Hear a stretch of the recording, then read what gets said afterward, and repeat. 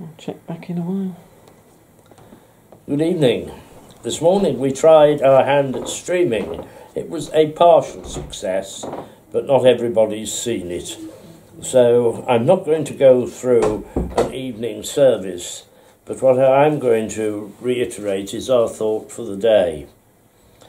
And in the collect this morning, and it's the collect for the whole of Easter week, I said, God of glory, by the raising of your Son, you've broken the chains of death and hell. Fill your church with faith and hope, for a new day has dawned, and the way to life stands open in our Saviour Jesus Christ. So we've said a new day has dawned, and here we are at Eastertide, and in the midst of the Jewish Passover, and but 10 days away from Ramadan. And the world has changed. It has changed out of all recognition. Yesterday, following the Mass, the Eucharist of Easter Day, and preparing Easter Day dinner, I watched that great, if sometimes a bit cloy, the Cecil B. DeMille film, The Ten Commandments. And in the first reading from this morning, we had the description of the first Passover.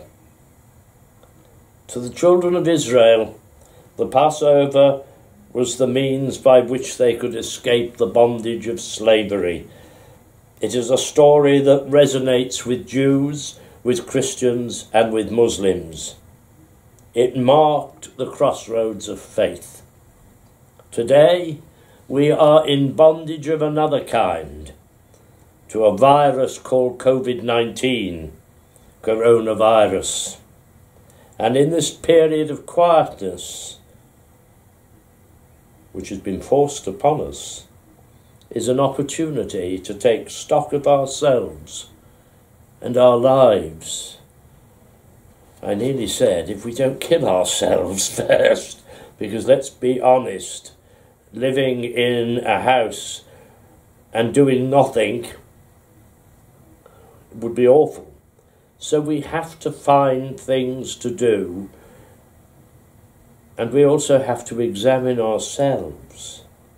What do our lives mean? And how can we impact on our fellow human beings with respect and understanding? That really is the thought for today. God willing, all this will be over soon, or it will be over. And hopefully we may have learned from it that life is to be lived, but life also has a deeper meaning. And the deeper meaning is how we impact with other people.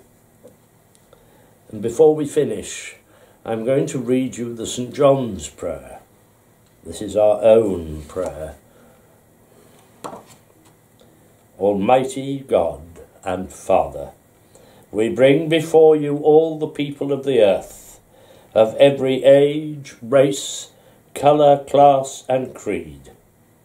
As you blessed us at creation, send your Holy Spirit so that faith may be renewed and strengthened, that we may with courage take out into a sometimes bitter, sceptical and divided world the knowledge of your truth, that the peace and love of Christ Jesus may heal division, give hope to those in need, and to those who have much, the will to help those who have nothing.